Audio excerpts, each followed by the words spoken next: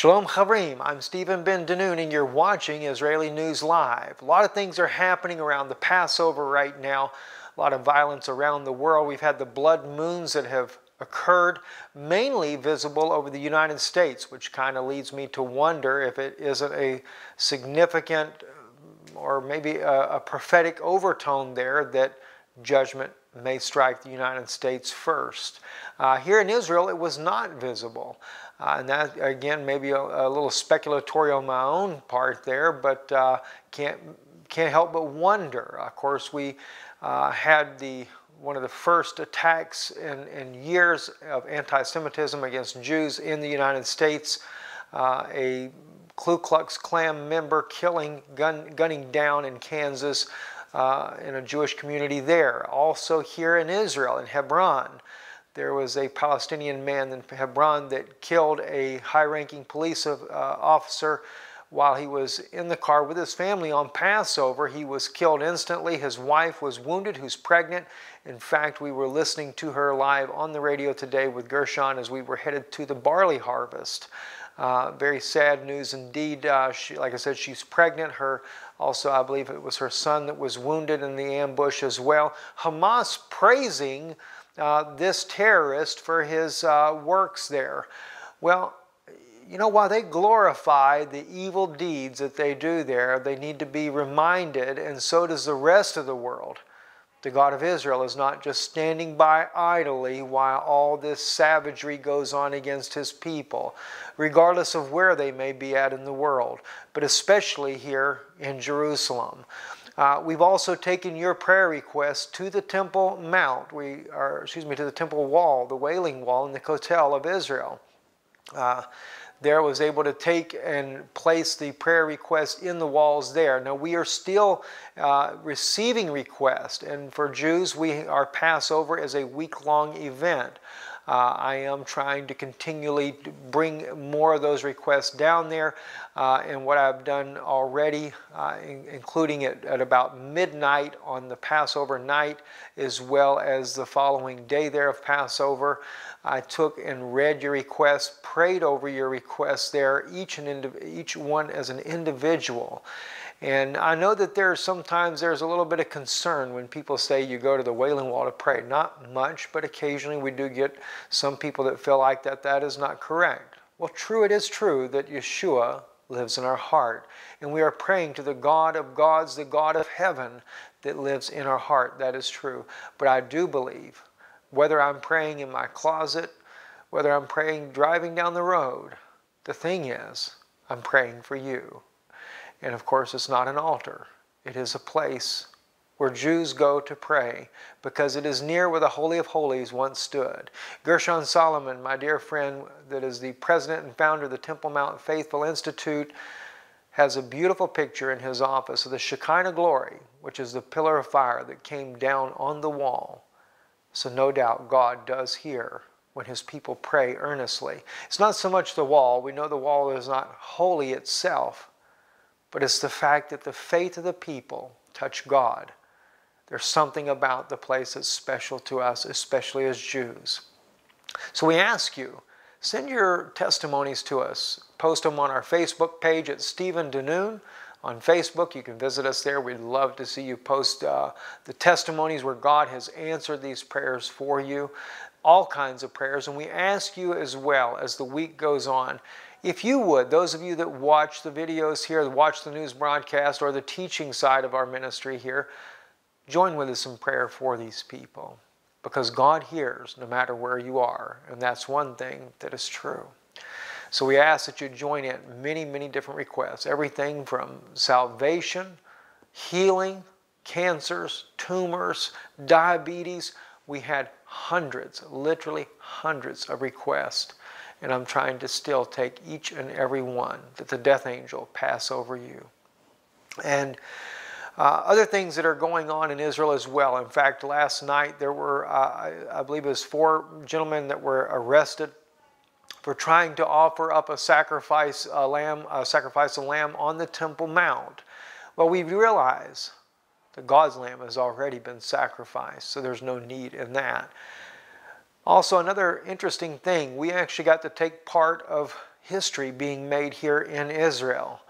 God required of Moses, He required of the children of Israel during the barley harvest, which is the first harvest, it's the earliest crop that ripens in Israel, is the barley harvest. Now we know that Yeshua is the barley harvest, no doubt about that as well. But we were invited by Gershon Solomon, who is the president and founder of the Temple Mount Faithful and Land of Israel movement, with him and along with his companion Zev, who is a dear friend of his. We went out to the fields, and my wife and myself, and we participated in the first fruits, the barley harvest.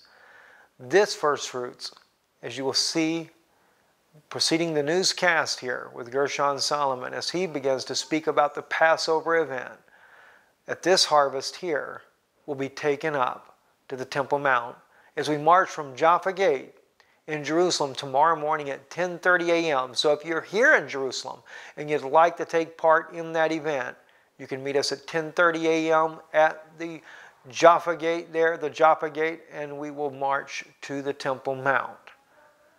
And God will see the sincerity of our hearts, knowing that the children of Israel, though they have not recognized who the true barley is, at least they're trying to bring Mashiach in our lifetimes.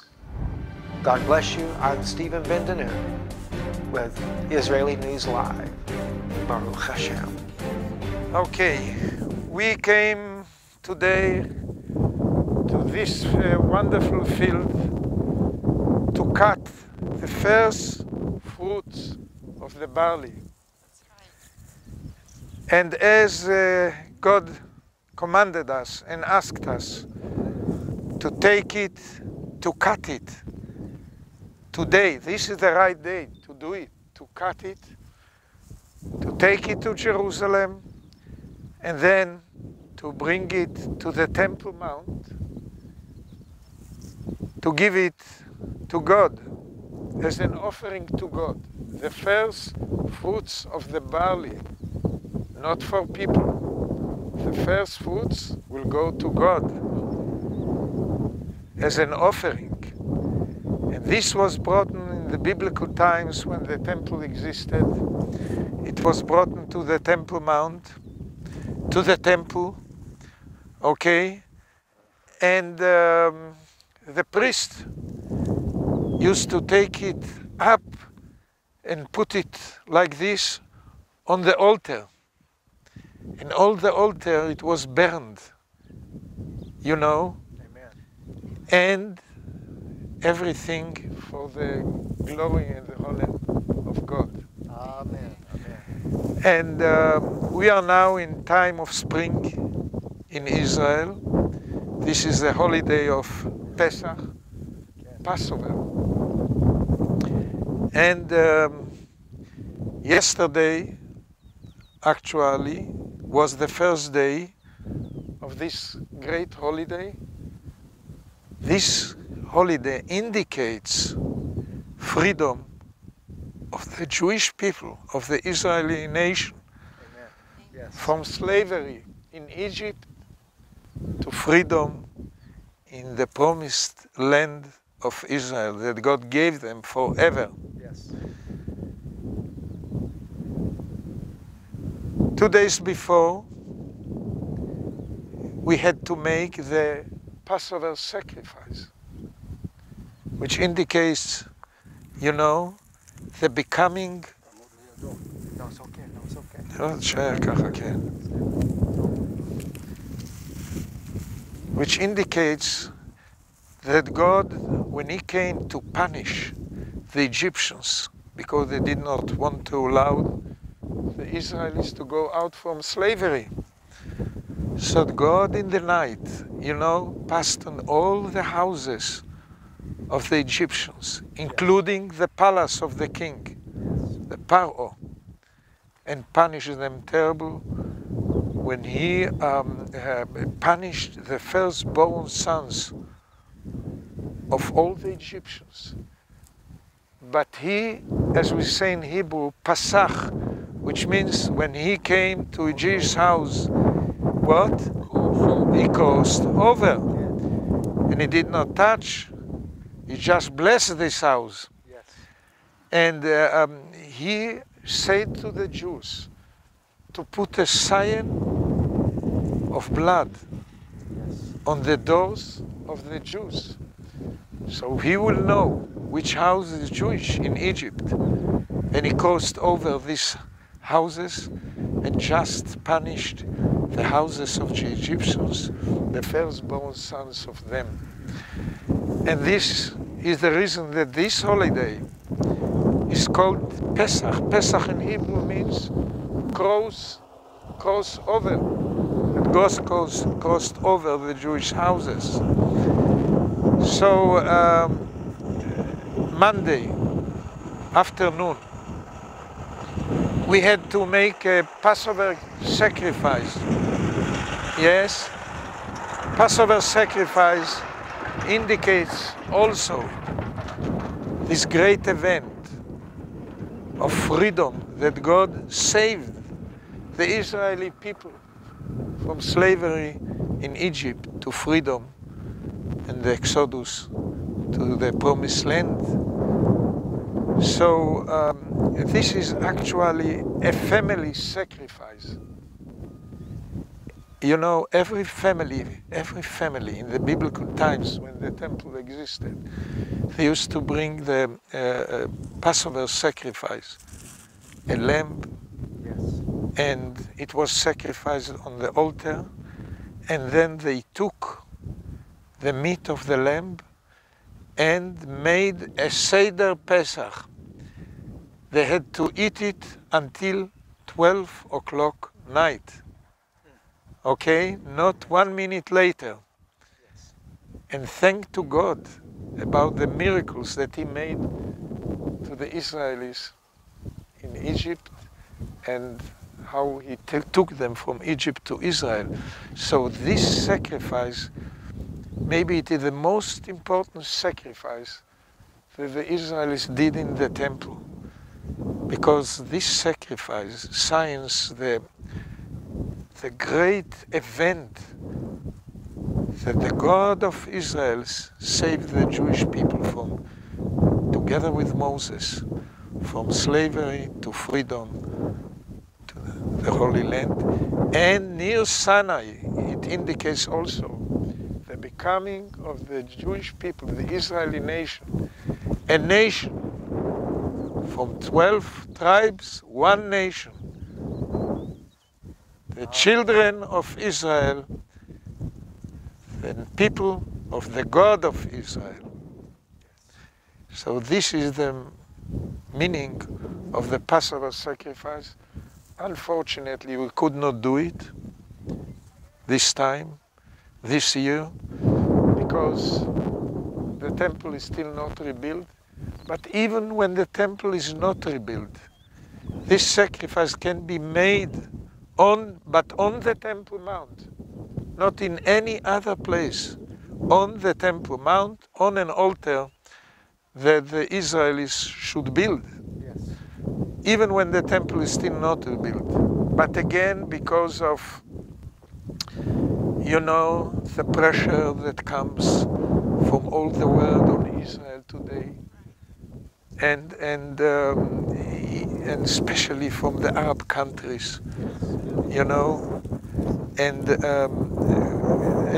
our leadership is doing a terrible mistake when they are, I would say, they fear human being, Yes. flesh and blood, and they don't trust enough on the God of Israel and say to them, you will come to the land, build it, settle it, Yes. make it again the kingdom of your God and your kingdom, and build the temple and sacrifice the Passover sacrifice, all the other sacrifices as well. Again, weakness of our leadership. They fear human being and not the God of Israel. That's right. But so a few years ago we made a symbolic Passover sacrifice in a place close to the Temple Mount. But it was only a symbolic one, not how it should be on the Temple Mount, because it was done outside of the Temple Mount, because we were not allowed to do it inside. So this year, the same. We could only pray the prayer of the sacrifice, but not to make it on the Temple Mount. And I am sure that shortly, maybe in the next year, Passover, the temple of God, the God of Israel, will be rebuilt on the Temple Mount. Yes. And the Temple Mount and Land of Israel Faithful Movement, our movement, Yes. the movement of God, this holy movement, is acting and struggling and doing everything day and night to bring to pass this great vision of the Jewish people since the destruction of the Second Temple in the year 70 CE. It was the greatest dream and vision to come back to the Promised Land, Yes. to build the temple of God again, and to worship Him on the right place that He chose to do it, on Mount Moriah, on the Temple Mount in Jerusalem. Yes. So the Temple Mount and the Land of Israel Faithful Movement will not stop. Until it's Her campaign, her activities, her struggle to rebuild the third temple for the glory of God, for the people of Israel. The third temple will be also a house of praying for all nations, yes. exactly as the prophet Isaiah prophesied when he said that in the last days the house of the Lord will be re-established on the highest of the mountains and be exalted above the hills, and all the nations will flow to Jerusalem, to the God of Jacob, to learn His ways. Yes. And Torah will go out from Jerusalem to all the nations. And then will come a real peace. Not as a false peace that now, you know, the leadership, the President of America, the European Union, or the Pope, or the UN, United Nations organization, all of them speak about peace. But this is a false peace. That's right. That's right. Never, God will not allow to establish in the land that He gave to Israel only That's right. a foreign state, That's right. especially an enemy state, a terror state, so-called Palestinian, that never existed, Right. not in Israel and not in any other place in the world. They know very well, our enemies and their allies all over the world, that a Palestinian state in the Holy Land given to Israel only will lead to the destruction of Israel. That's correct. But they have illusions. God will not allow it to happen. Amen. And He gave to His people Israel eternal life Amen. to fulfill a mission. He created Israel for a mission, Yes. Amen. a godly mission, to be a holy nation, a kingdom of priests, and a light to the nations. So today we came here to fulfill another important commandment of God. Cut the first barley from the fields, bring it to my Into my house. to my temple, and give it to me as an offering. Then you will cut the rest for yourself And this we do with joy, Yes. with excitement, with love. We want to show our love to the God of Israel. Yes. And God, we came here to cut this barley and to bring it to you for your honor, for your glory, as an offering that we bring from our deep heart. And you see these wonderful fields. It grows up in the great, wonderful, beautiful country that you gave us, the land of Israel, the promised land.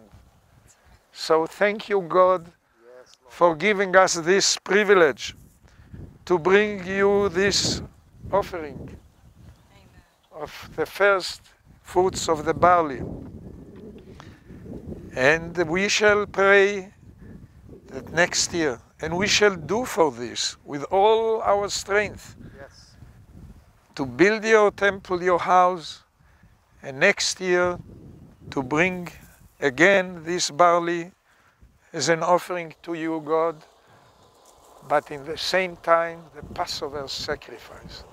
Yes. And we shall make pilgrimage of millions of Jews, Israelis, and people from the nations, exactly as the prophet Isaiah prophesied, with joy to come to your house.